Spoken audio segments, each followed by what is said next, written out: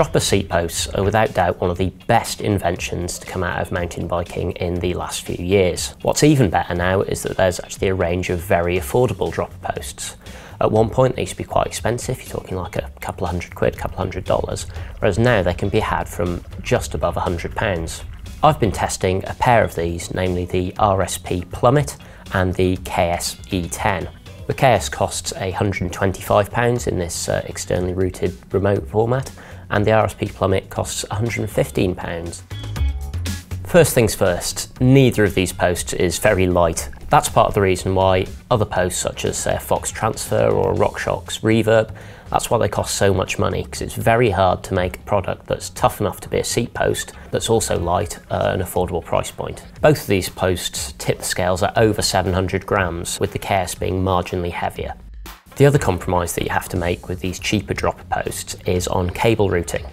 On more expensive posts, for example again a Reverb, that comes with stealth routing, so the cable, or rather the remote hose, actually terminates at the bottom of the post and it's piped all the way through your frame until it pops out the handlebars. It's all neatly hidden away. With both of these, they still have a remote, but it's actually routed externally, so it comes from, usually on both of them, from the top of the head, and then there's a big loop of cable, and then you can maybe route that through your frame, or you have to zip tie it to your frame.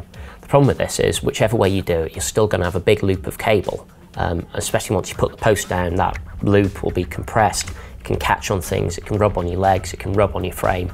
It's a bit of a faff, it's a bit of a compromise. Another place where you're limited is in overall travel. Both of these posts are the cheapest remote posts that either KS or RSP do, and they both only have 100mm of travel. That's actually quite noticeable when you're on the bike, especially when you compare to some sort of modern dropper posts which have up to 150mm of travel.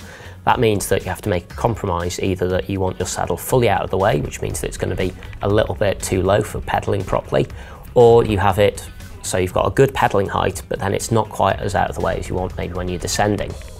I've got to say, in practice, this wasn't the most noticeable thing about these posts. The bigger issue is actually the quality of the travel and how smooth they are. With the KS in particular, it had a very sluggish and slightly squelchy return to speed, which compared to some of the faster posts on the market is very noticeable. You have to hang around with your thumb on the remote for a long time before the saddle comes all the way up, instead of just being able to hit it, bang, it's up, and then you can carry on, or do the same thing, hit it, squish it down, and then you can go. These are definitely more sluggish. Out of the two of them, the RSP is definitely the better one. The other thing I didn't like about the KS post was the clamp head for the saddle. It uses a single bolt, which means it's not as tough, and that also means that it's not as adjustable as, say, a twin bolt micro adjust item, which the RSP is. The other issue is that it's actually a layback post, so it's got, I think, about 3/4 of an inch of layback, which means that your saddle's offset further.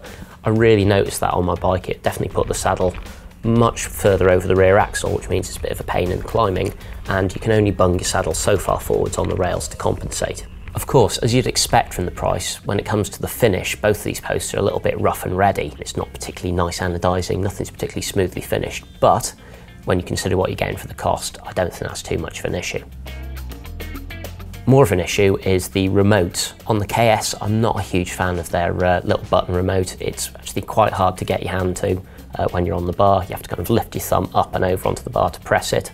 The RSP's remote is a little bit better. I mean, there's quite a lot of side-to-side slop in, but it's actually much easier to reach when you need it. On the plus side for the KS post, it is actually available in the 27.2mm diameter, as well as the more common 30.9 and 31.6. That means that if you've got an older style frame, especially a hardtail, you can still fit this post in, which is something that's not possible with the RSP. That only comes in 30.9 and 31.6. However, like I said, I'd rather wait for the stealth version, which is also going to come with more travel. It's going to be 125mm. And the best thing of all, it's not going to cost any more money. Of course, if you're in the States, then RSP, being Rally Special Products, you won't be able to buy this specific post, but I'm pretty sure you can get one that looks very, very similar to it, probably for a very similar price, that might not be branded the same. If cost was holding you back from getting a dropper post, then these are the solution. Okay, they're not perfect, they're not particularly refined, they're not very nice to look at, and they're not very light, but I reckon the advantages of having a dropper post on your bike far outweigh any of those sorts of things. So if you've not given one a go, now's the time to try it.